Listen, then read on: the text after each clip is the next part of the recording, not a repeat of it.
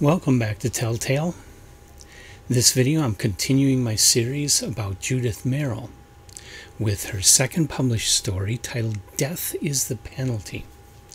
Now, this was published again in Astounding Stories following the success of That Only a Mother. This was published in Astounding in January 1949. The story, you have a future world that's kind of a dictatorship, although not a lot of details about the world are given. This is a short story. There's not a lot of time to develop too much background. But there is a war going on, and we're dealing with a country that has scientists developing new weapons that will give them an edge in the war. And so, of course, everything the scientists do is top secret, cannot be revealed to anybody. So they really don't even want the scientists to be talking to one another, because one of them might inadvertently give details about something top secret to another scientist, who then may, that scientist may not be trustworthy and may provide those secrets to the enemy. So they don't want the scientists to be socializing.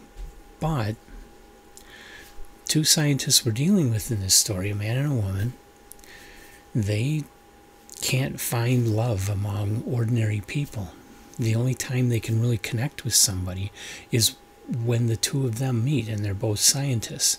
And so they start meeting in secret in a garden, which is forbidden. I'm not going to give too many details from there. The story has a pretty nice twist ending.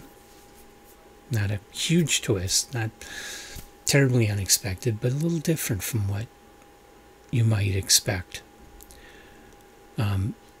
Because it's such a short story, you don't get a huge amount of character development or world building, which you really don't need to get the point of the story, but it would kind of be nice to have a few more details about what's going on.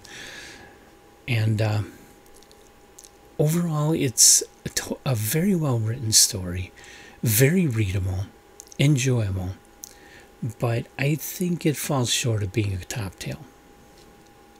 So I would recommend this to anybody who is interested in older science fiction, likes short stories, wants to read in particular earlier science fiction by women. And so with that, I hope you enjoyed this review. I hope you'll go out and give that story a try. You can find it in free PDFs of the January 1949 Astounding Science Fiction.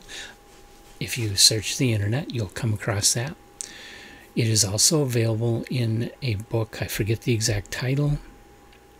I've ordered it but haven't received it yet, from Nesfa Press, which I really love Nesfa Press. They do some excellent books collecting some of these somewhat lesser known science fiction writers of the past, and major science fiction writers of the past, but whose fiction is not exactly in print except at Nesfa Press. And you can get a hold of these, and so you can get, there's actually a couple of Judith Merril volumes from Nesfa Press, and I have both of them being shipped to me as I speak. So I hope you'll investigate Judith Merril further. She's definitely a strong writer. She's definitely enjoyable. Worth reading more of her work, and worth digging deeper into. And like us and subscribe to us. Come on back for more. I'm going to continue. I'm going to dig out everything I can by Judith Merril and do videos on all of it. So read along with me if you wish. The third work of hers was actually a novel called Shadow on the Hearth.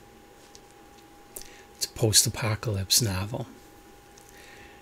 And I've never read it, but I'm guessing it's going to be really, really good. And I'm looking forward to it. I've been looking forward to it since I decided to start this Judith Merril exploration.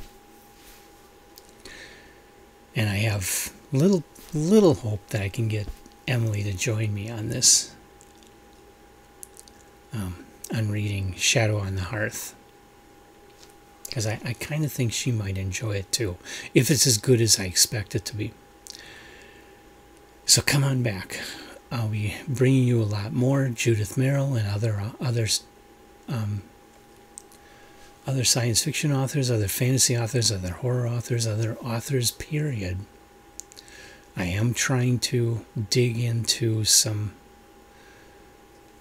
non-genre work to report on, but I haven't got any of it completed to do videos of yet. So keep coming back, and I hope you'll join me for the next one.